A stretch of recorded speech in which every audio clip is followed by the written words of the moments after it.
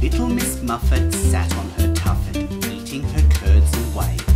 Along came a spider and sat down.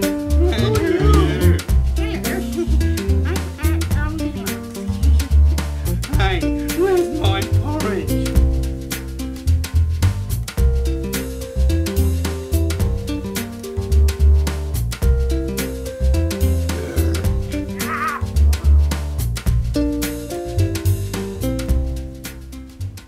Hello, thanks again for joining me.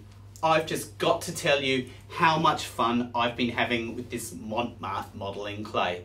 Look at these 3 dioramas I've just created. You know, I can still remember when I got my first packet of modelling clay. I must have been about this big. I played with it for hours on end.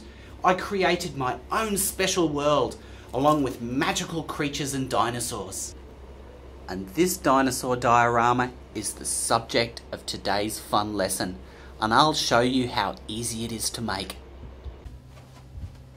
Now, apart from the modelling clay, of which I'm using the Mont Marte Kids Colour Modelling Clay, and this stuff's fantastic. You get 24 non-toxic, bright, vibrant colours.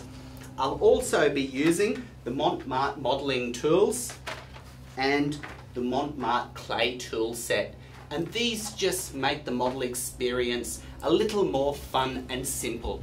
So let's get into it. So let's make our pretty little theropod first, and I'm going to make her in purples. So take a strip of purple, a strip of rhodamine and a strip of violet and mash them all together.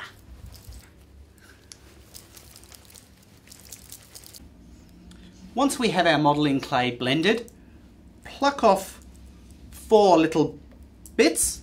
These will be for the legs. The rest of it, take your ball and create this odd little shape, sort of like an elliptical egg shape, and just keep squeezing it out. Now squish a head shape with your fingers. And use the curve tool to make the eye sockets. Roll 4 little balls for the legs. Place them down and squash your dinosaur's body on top. Easy! Now press in a white ball for the eyes, then a smaller black on top, and finally a dot of white for the highlight. Stick some little pink circles on each foot for the toes. Put some nostrils in here and here, using a pointy tool. And there's our cute little theropod. So, what's that? You want a little friend? Okay, well let's make him a little Tyrannosaurus. So grab 3 green sticks and again mash them up. Once our clay's all mushed up, pull off a little bit for his leg, a little bit for the other leg, and 2 little bits for his front arms. Now make a similar sort of shape, only this time you want to make the body a little more slender and the head a little bit bigger. Smooth as you go. I think that's how dinosaurs sound, and use the same technique for the eyes on your other dinosaur. For the legs now, and these are really easy. All we need to do is make a little bit of a tapered cylinder and then just bend them up like that, and that's 1 leg there. Remember to make the leg thicker on top. Attach the leg like this, and the other one too. That looks great! So now we just need to put his little arms on, and they're just little domed cylinders. The last thing I need to do is give my dinosaur a smile.